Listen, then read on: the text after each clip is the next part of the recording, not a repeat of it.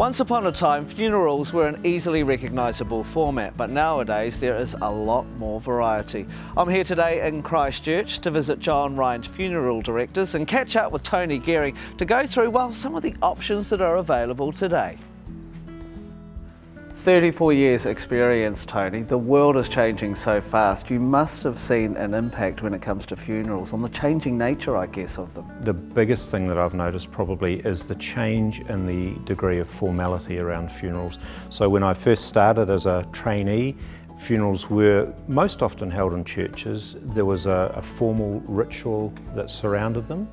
Over the years, that's become far less prevalent. They're far more family-centred, far more about the life that's been lived and remembering and honouring that rather than a ritual. And that has led to the length of funerals changing as well. So 34 years ago, we could cope with a lot more funerals in a day than we do now. The average length of a service now is probably around an hour and a quarter to an hour and a half.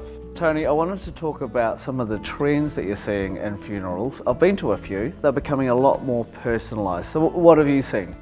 Certainly a lot more personalised, a lot less formal. There's still a place for formality in some families and some cultures, but by and large, most people are looking to have a more life-centred funeral that focuses on honouring the life, remembering the life that we're there to celebrate, rather than sticking with a ritual. So there's any number of things that people can do to bring that about and to personalise the experience and the day. And what sort of styles are people using nowadays? I've noticed that, some like cardboard boxes, some like titanium coffins. Have you seen anything recently that you'd like to talk about? There's a huge range of caskets and coffins available. We are increasingly seeing people choosing woolen caskets that are made from New Zealand wool. They're an English design. Wicker caskets are being used. There's a lot of eco-type options out there, so they're caskets or coffins that are made with no nails or screws, that they're snapped together type things. There's solid timber, and there's also the traditional MDF and veneered coffins and caskets as well. Let's talk transport, because I've seen some photos. You've got some classic hearses, but what else have you got? Well, we've got the range really. We have our modern imported hearses that suit most people's tastes. We do have some New Zealand built hearses. Increasingly, people are looking for something that's different, something that's going to pop as being really unique and really about the person whose life we're honouring. So Tony, we're here in the Garden City. You must have some brilliant options for where we can hold a service.